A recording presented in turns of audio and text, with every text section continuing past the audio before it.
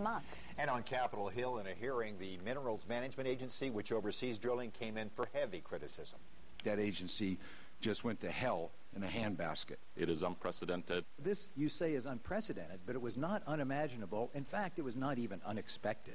Put somebody in charge of this thing and get this thing moving. We're about to die down here. And Congressman Bill Cassidy of Baton Rouge complains about the lack of federal oversight. He says it's time for Congress to act.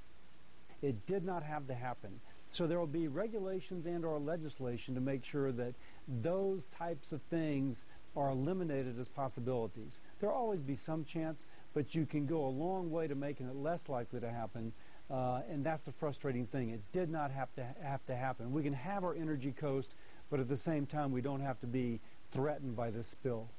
Now, BP promised a $15 million check to help the state's tourism industry, but we're still waiting for it. News 2's Stephanie Ryan gets answers on what that money will do. Because the travel